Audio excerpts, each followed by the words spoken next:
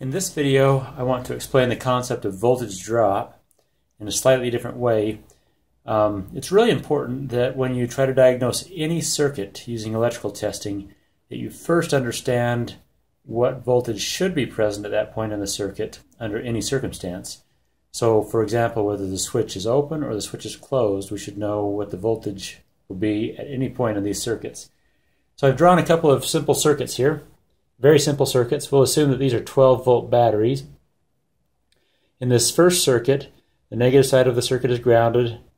The positive side goes through a switch to a resistor, which is then grounded. And so if you remember, this is a complete loop. The ground symbol means that these are actually connected to each other, so there's a complete circuit here.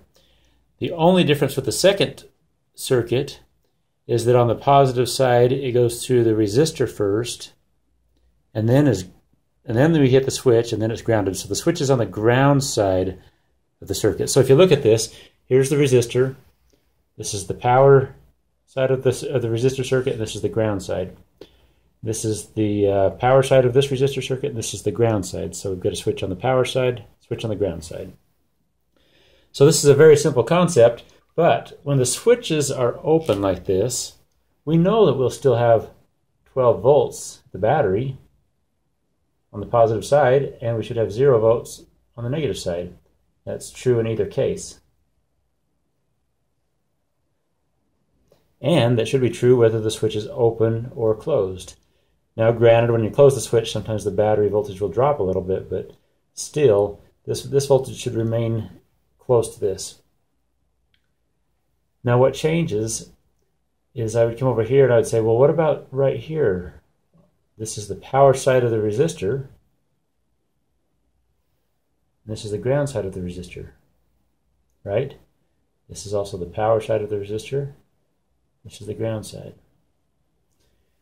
So if I came when the switch was open and measured voltage right here at this point, I would actually find 0 volts. And I would come over here and I would find 0 volts. And the reason is because it's connected to the negative side of the battery. It's grounded. But when the switch closes, now we'll suddenly have 12.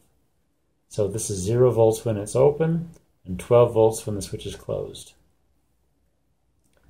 This side, however, is always 0 volts.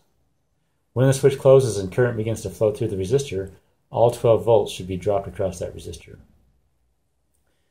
Now down here on this circuit, we should have, at this point with the switch open, I should have 12 volts. I should also come over here to this side, and even though this is on the ground side of the relay, I should have 12 volts here. Because the switch is open and no current is flowing through the resistor, no voltage is dropped. And if we look to see which side of the battery it is connected to the positive side.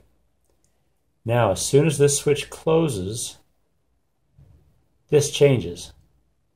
This now is connected to ground, which is 0 volts, and all of the voltage should be dropped across that resistor. I don't know if that makes sense, but hopefully that clarifies something that's confusing to a lot of people. But when the switch is closed, all of the voltage should be dropped across the resistor. It should be 12 volts difference from one side to the other. However, when the switch is open, no voltage is dropped, so you'll have the same voltage on both sides of the resistor. It's often confusing to people. They'll come and say, hey, I tested this, and I found there was 12 volts here and 12 volts here. I think that maybe I've got a short to power on the ground side. And the answer to that is no, you cannot have 12 volts on the ground side unless the ground is open. So obviously the circuit is open when we have 12 volts on both sides. It's not a mystery. That's actually normal, and that's how it should be when we read it with the circuit open. But once that circuit closes and all the voltage now drops across that resistor, we find 0 volts on this side. Hopefully that helps clarify a concept that's sometimes confusing.